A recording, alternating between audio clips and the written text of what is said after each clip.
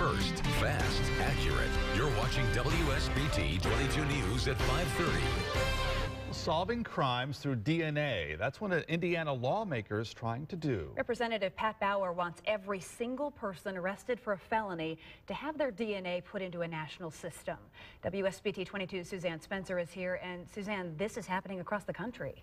In fact, it's happening in 28 other states. And when a suspect is booked into jail for a felony, they would be required to put their DNA in a database to see if they're connected to any other crimes. Right now, only if they're convicted or if the judge issues a warrant can they get their DNA any sooner.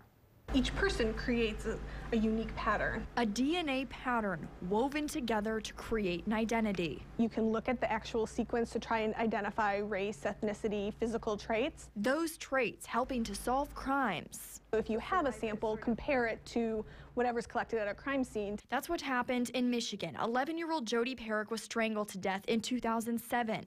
DNA collected from 65-year-old Daniel Furlong after he was arrested for a felony matched DNA found on Perrick's body. Her cold case murder solved 8 years later. That hope behind state lawmaker B. Pat Bauer's proposed legislation. Once you're arrested for a felony, they take your they take your fingerprints. They then also take your DNA. Then they take those 4 measures and shoot them through the database throughout the country and see if they match. In 2013, the U.S. Supreme Court ruled it's reasonable and legitimate for police to get DNA samples at the time of a felony arrest. The proposed legislation says that the DNA can be thrown out if the person is acquitted of all charges, the charges are dismissed, or if no charges have been filed within 30 days. But criminal defense attorney Stan Rubel says there are privacy concerns. I think it's a dangerous precedent to set.